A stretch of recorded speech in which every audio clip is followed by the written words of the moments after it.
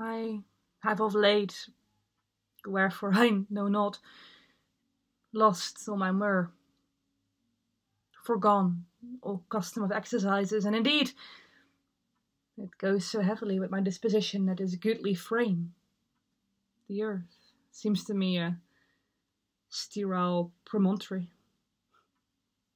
This most excellent canopy, the air, look you, this brave or hanging firmament, this majestical roof, fretted with golden fire, why?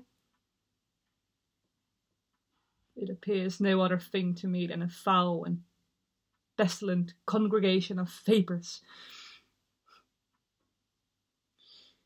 What a piece of work is man! How noble in reason, how infinite in faculty, in form and moving, how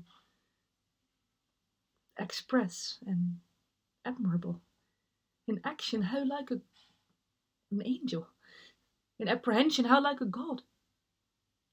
The beauty of the world, the paragon of animals, and yet to me,